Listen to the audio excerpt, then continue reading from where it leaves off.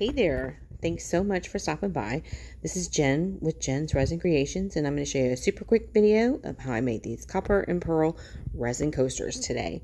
I used Color Passion Pearl Shimmer and Just Resin's Copper. By the way, it's my most favorite. I don't know why, maybe because it looks like chocolate. I'm not sure.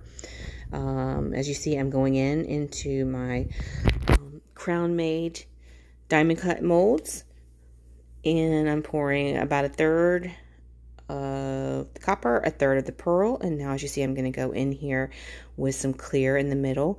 If you do these worked out fine, but I think the next time I do them, I'm going to put the clear in the middle first, so it's kind of like a little barrier, and then I add the colors to the sides. As you see, I'm using a torch to warm up the resin and also pop the bubbles.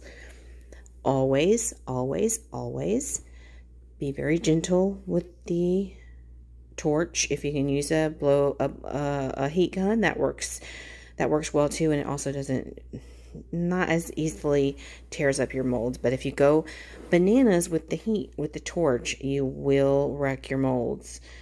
Okay, so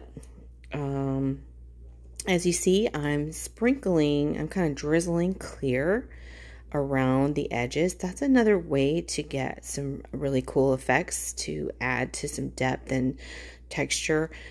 I don't know if it's texture, but depth and more effect. Anyway, whatever word you're looking for. So I did that, and now I'm going to come in and add some glitter. Normally I pour like a blob of glitter, but I wanted a little different effect. I wanted it to be wispy.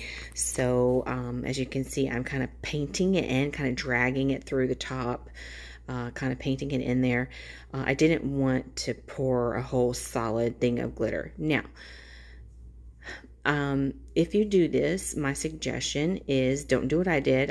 Even though I wasn't doing it the normal way of pouring a blob of glitter, I still made the normal glob of glitter paste. So it's a lot of glitter, a lot of not as much resin. So for this, what happened is it kept sinking. So every time I would come back to it, because I made it so thick, like normal glitter for normal coasters, it just kept sinking. So my suggestion is, I'm going to try it with the next one again, also with the clear in the middle first. But I saw somebody do it, I don't remember who it was, and they had way less glitter, a whole lot more resin, and then just kind of painted it over the top. So then it floated much, much better, as glitter it should do. A lot of the glitters float really well. Anyway, I just had to keep coming in and adding some to it and painting it in there basically, but it still turned out very, very pretty. I actually really love these. I guess I say that for everything I make. Not everything I make, everything I post on here. If I do a video, I pretty much like it. So anyway, here we go. There's no sun that day.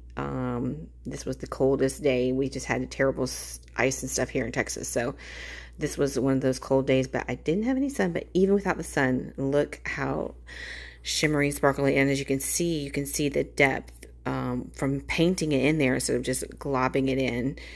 It gave a lot of layers and stuff. So, okay. Hey, give me a thumbs up and give me any comments below. Thanks, guys. Have a good one.